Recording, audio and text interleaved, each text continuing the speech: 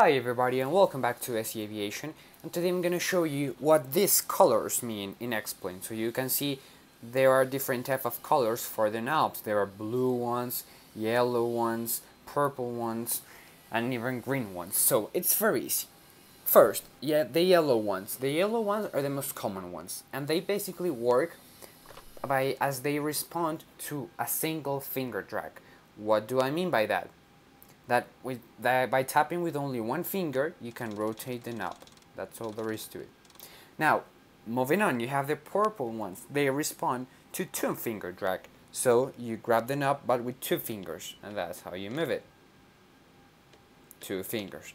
Now, the two other ones are the blue and the green. Now, they work exactly the same. I have no idea why X-Plane has one in blue and one in green, but they work exactly the same. Let me show you.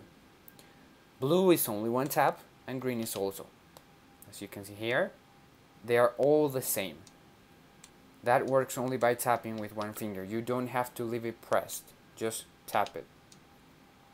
There are a lot of blue ones in the cockpit actually. For example, the FMC is based on a lot of blue ones. As you can see here, because you just tap letters like this. And so that's all there is to it. You have purple, two finger drag, yellow, one finger drag, green, single tap, blue, single tap.